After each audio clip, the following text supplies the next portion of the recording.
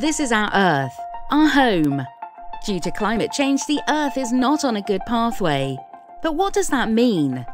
Climate change is the long-term shifts that are occurring in our temperatures and weather patterns. These shifts are being caused by greenhouse gases. The Earth's atmosphere is made up of oxygen, nitrogen and other gases, known as greenhouse gases. Greenhouse gases include carbon dioxide, nitrous oxide and methane. When the heat from the sun hits the Earth's surface, it absorbs some of that energy, which heats up the surface of the planet. The rest gets reflected.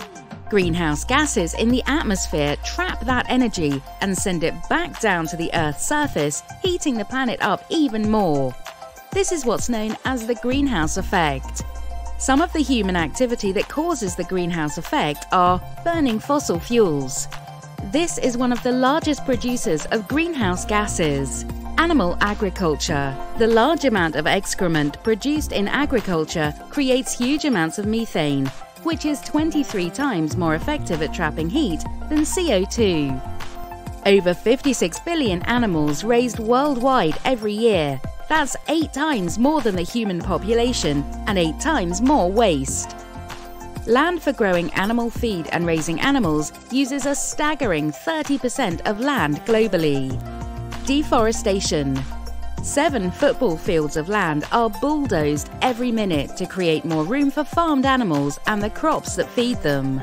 Bulldozing land not only emits greenhouse gases, but decreases our trees, plants and forests. The more we deforest the Earth, the less CO2 it can absorb from our atmosphere.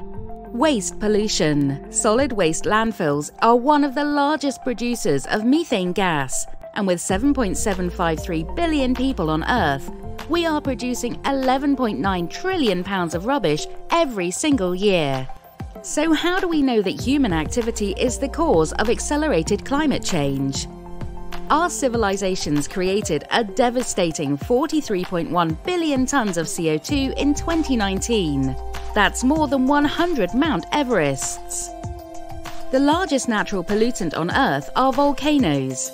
If we take the largest estimate of carbon emissions caused by volcanoes every year, that's 500 million tons of volcanic CO2.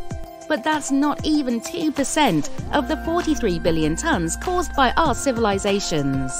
Over thousands of years, our climate goes through a natural cycle of carbon dioxide being absorbed and released into the atmosphere.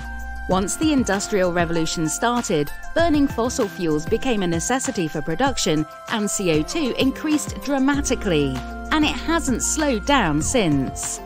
The greenhouse effect on our planet is like a bath being filled with more water than it can drain. Eventually it will fill up with more water than it can handle. So why should we care?